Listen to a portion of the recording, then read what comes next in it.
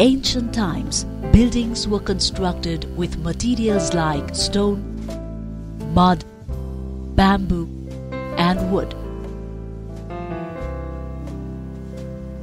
Over time, the materials and techniques for construction became more refined and buildings became more modern. Brick making and the different production methods used in the Kathmandu Valley have distinguished the city's architecture for centuries, giving rise to a unique civilization renowned for its skill and craftsmanship. Bricks of various shapes and sizes can still be seen in temples and structures built during the Lichavi dynasty, that is in the 3rd and 7th century, and the Malla dynasty, that is during the 13th to 18th century. The type of clay used, the type of bricks, and the way they are fired come from knowledge acquired over generations. And the Awali families in the valley are in this business from generation after generation. For centuries, people have migrated to cities in search of opportunities. The decade-long conflict period in Nepal from 1996 to 2006 also propelled people from the countrysides to urban centers for safety and security, which has resulted in rapid urbanization. To support the growing population, new residential areas and tall buildings are being constructed in the cities. Thus, the demand for bricks is on the rise across the country. Consequently, the number of brick kilns has grown in and near the urban areas. Presently, there are over 700 brick kilns across Nepal and 100 in the Kathmandu Valley alone. According to the Department of Cottage and Small Industries, the nation's kilns produce 4 to 5 billion bricks a year.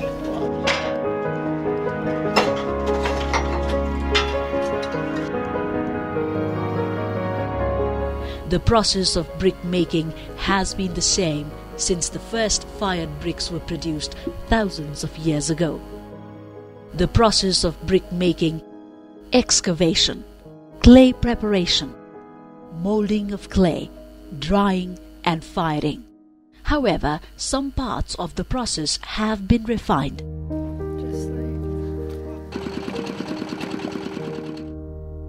Clay is traditionally prepared by hand, but now it can also be mixed by a machine called the pug mill. Similarly, bricks can be molded manually or in large industrial kilns. An extruder can be used. After the bricks are formed, they are dried. They can be dried in open air by natural sun drying or in a dryer by waste heat from kilns and direct firing. Then they are fired and cooled in a kiln. The firing temperature depends on types of clay, but common firing temperature of the brick is 950 to 1150 degrees Celsius. The earliest type of kiln introduced in Nepal was the clamp kiln. Then movable bull trench kilns with movable chimneys. These movable bull trench kilns consume high energy and produce high emissions, which result in environmental degradation. As a result, the government of Nepal banned these kilns within the Kathmandu Valley in 2003 and across Nepal in 2012.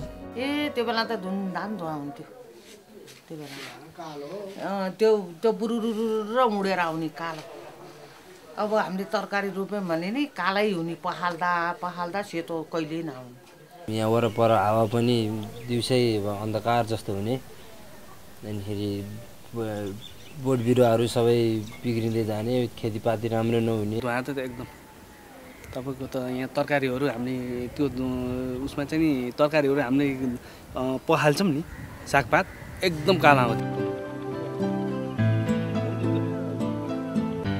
Brick factories have also been identified as one of the environment polluting sectors, resulting in substantial emission of carbon dioxide and short-lived climate pollutants like black carbon.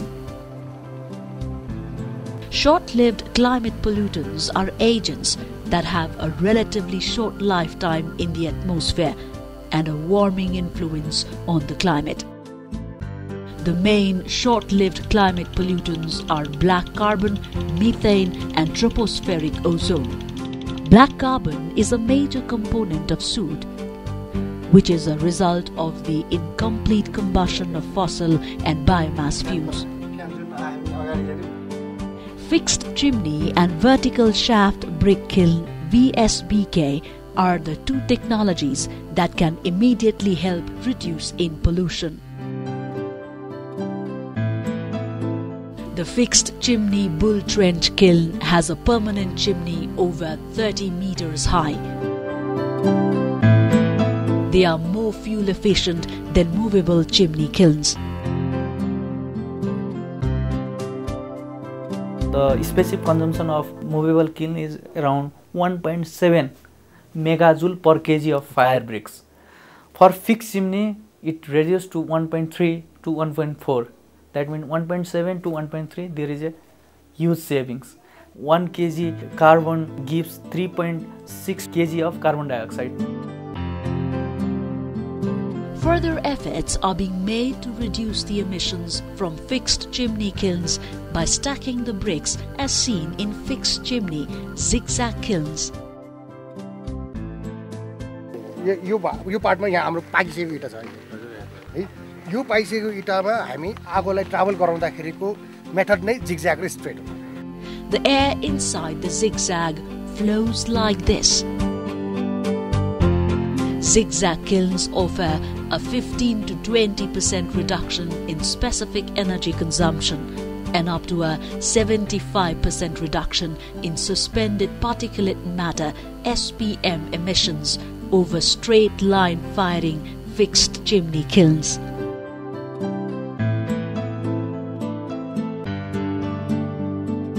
उहाँलाई zigzag प्याटर्नमा घुमाइसकेपछि कति त्यो volatile material चाहिँ यही चाहिँ deposit भएर बस्छ र चिप्नेबाट चाहिँ कम हुने. यसको फाइदा यही हो. सपोज त्यहाँनिर आएको छ भने त्यो धुवालाई यसरी घुमाएर ल्याएर हामीले यो पालबाट गरे हुन्छ हैन. अनि यो धुवा यताबाट ल्याएर यसमा हाल्नु पर्यो. त्यसपछि यो कनेक्टर हो.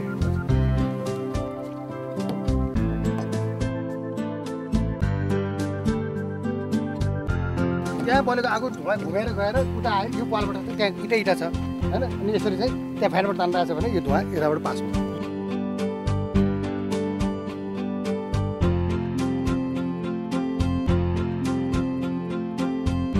स्ट्रेटमा चाहिँ मान्छे भित्र गएर आगो यो धुवाँ खाएर चाहिँ आगो के अरे गाह्रो लाएर बन्द गर्छ भने अब चाहिँ यो चाहिँ मान्छे भित्र जानु परेन. Zigzag kilns have two methods of firing: forced draught and natural draught. Forced draught firing uses a fan to circulate the air, resulting in more even burning of the fuel.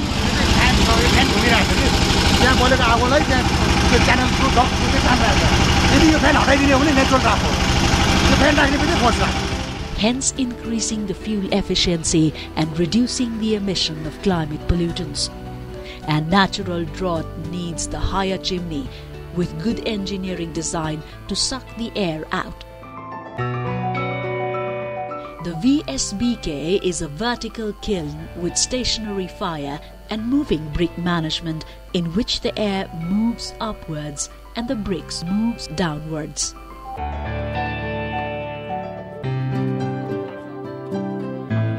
अहिले यो जुन प्रक्रिया तपाईले देख्नु भएको छ यो चाहिँ यसलाई लोडिङ भन्छौँ. तलको साथी दुईजना साथीले चाहिँ मुनि अनलोडिङ गरेपछि यो माथिको अरु साथीहरुले चाहिँ यहाँ लोडिङ गरिरहेछ. This technology is one of the best available options for small brick manufacturers. If the necessary raw materials, fuel used for brick making and skilled labor are available, it can reduce coal consumption by up to 15%, thus reducing emission of carbon dioxide emissions and black carbon by as much as 50%. It also reduces the emission of particulate matter by 90%, which would reduce the frequency of respiratory illness among brick kiln workers. Since there is a 58% reduction in fuel consumption, plant will reduce the significant production cost. Out of total cost of productions, energy cost contribution is 30 to 40%. In Nepal, however, lack of skilled labor, clay sensitivity is the challenge in the use of VSBK technology. Through an initiative of Chinese government in 1970, Hoffman kilns, advanced brick technology, was introduced in Nepal. It has an efficient brick production capacity, but entrepreneurs in Nepal have been reluctant to accept the technology as it requires a large initial investment. Brick factories in Nepal consume over 60% of coal burned inside the country out of the total consumption, and this sector is responsible for nearly 8 tons of carbon dioxide emissions per day, polluting the urban and suburban area. अब बस्ती बढ्दै गइसकेपछि इटा उद्योगहरूलाई चाहिने जुन आवश्यक space हो त्यसको कमी हुँदै गइरहेछ। त्यसकारणले अब ठाउँ पायो भने कर्मशः इटा उद्योगहरू खुला क्षेत्रतिर स्थानान्तरण हुनुपर्ने अवस्था चाहिँ देखिएछ। If the brick factories are moved away from the cities and suburban areas to remote places, it results in increased transportation cost as well as emission of climate pollutants such as BC, carbon monoxide, carbon dioxide from diesel vehicles.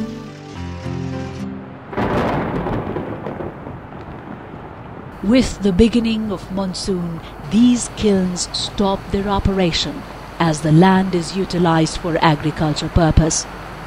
It is a seasonal business.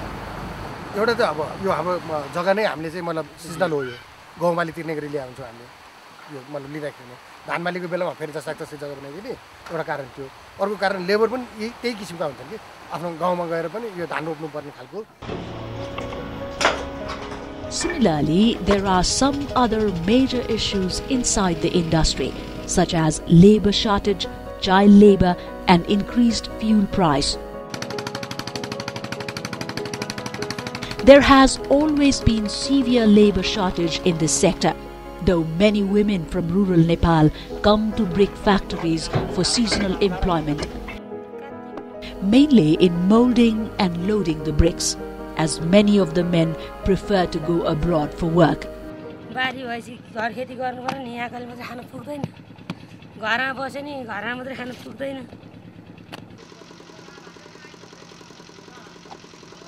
यसमा कतिवटा छ? 32 वटा।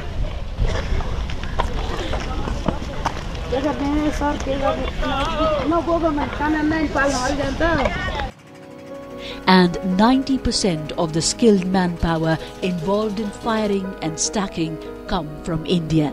Skilled manpower त्यो चाहिँ अहिले नेपालमा धेरै कम पनि छ, धेरै अप्ठ्यारो पनि छ यहाँ। तर त्यस्ता किसिमको मान्छे उत्पादन गर्ने अब हाम्रो चाहिँ महासंघले पनि हेर्दै छौं। As soon as the factories start their operation in winter, children are brought from remote areas for work. Children working in brick factories are mainly from 10 years and above. They come to work because of their poor financial status. Though they work hard in the factories, neither they get enough nutritious food nor education. The fuel price hike is up to 300% in the last 5 years. अब सायद चाहिँ मतलब कि इटा उद्योग घट्नु भन्दा बढ्दै र चाहिँ सायद चाहिँ अब डिमान्ड त जहिले पनि बढ्दै जान्छ।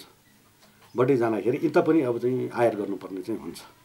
यही चाहिँ किसिमले यही सिस्टमले जाने हो भने अब 1-2 वर्षमा चाहिँ इटा आयात हुन्छ। As part of the capacity building initiative for this sector, training should be provided to kiln owners and employees on improved technologies such as zigzag kilns, Hoffman kilns, tunnel kiln, and better operating practices that promote the use of resource-efficient clay-fired products like hollow bricks, perforated bricks, and unfired bricks. there is a need to take stock of the operating kilns, quantity and types of fuel used, and emissions of particle matter, black carbon and carbon dioxide, and to calculate emission factors for different fuels and technologies. The Ministry of Environment has set emission standards, but there is a lack of regular monitoring. So far we have not been able to enforce the policy directive for defining the industrial locations, industrial zones. But having said that, there is always a cost when we talk about these two things, environment and development. So our effort will always be to minimize reduce the cost. There is a cost, so we have to choose a path very carefully, as minimal as possible harm to environment we have to develop. The Ministry of Industry and the whole institution of the Government of Nepal is sensitive and is conscious of this need to strike a balance. South-South exchange of technologies and knowledge transfer program could also be effective for improving operation of the factories through our world.